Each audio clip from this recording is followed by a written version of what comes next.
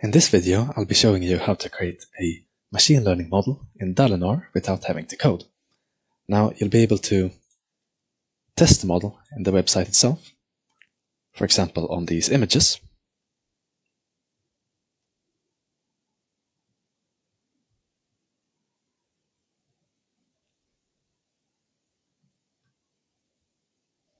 As you can see, it correctly predicts that this is a glacier, a mountain, an ocean, another mountain, a glacier, a street, a mountain, some buildings, a forest, and a glacier, or maybe a mountain, it's hard to see.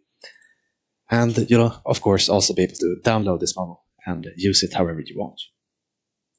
Now the first thing you'll need to do is to create an account, or sign in if you already have one. I'll create a new one, and you'll be taken to your homepage. Now the dataset we'll be using is this one called Landscapes, which has 480 elements belonging to these 6 different labels, and images of 150 by 150. As you can see, there are buildings, glaciers, forests, and so on. Now you'll want to save this dataset, and we can go back to the homepage, where you'll create a model. I'm going to call it the landscape model, and upload a nice image of a mountain.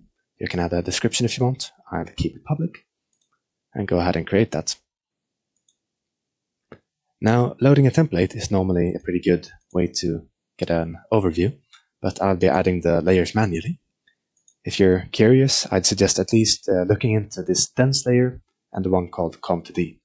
But for now, I'm just going to add a resizing layer with output dimensions 224 by 224 and input dimensions the same as the images we'll be training on. After this, I'll add a pre-trained model, the mobile NetV2, a dense layer with 128 nodes and the review activation function. If you're curious about any of these steps and want to experiment for yourself, I'd suggest looking into the guide. Otherwise, you'll be shown some warnings for invalid layers that can be quite helpful. Now, after this dense layer, I'll add a dropout layer to avoid a bit of overfitting.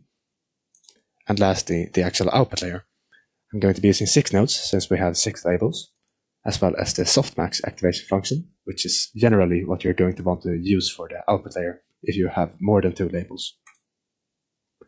Now that we've added all the layers we'll be using, I'm going to compile this model by going to build. You can check out some of these optimizers and loss functions. I'll keep the defaults and go ahead and build it.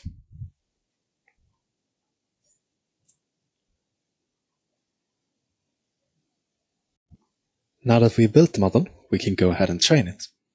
So you can go to train. You'll see that I don't currently have any datasets, but I can still train on TensorFlow datasets if I want to. For now, I'll go to save dataset, where you should be able to see the one we saved earlier. I'll do 10 epochs and change the validation split to 0.2.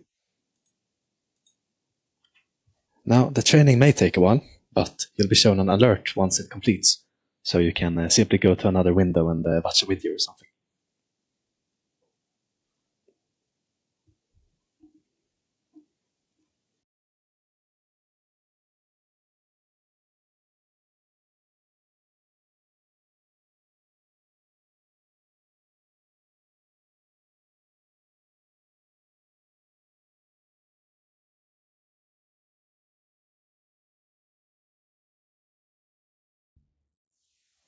Now you can see that we got a final accuracy of about 96%, and for the validation we actually got a very good 99%.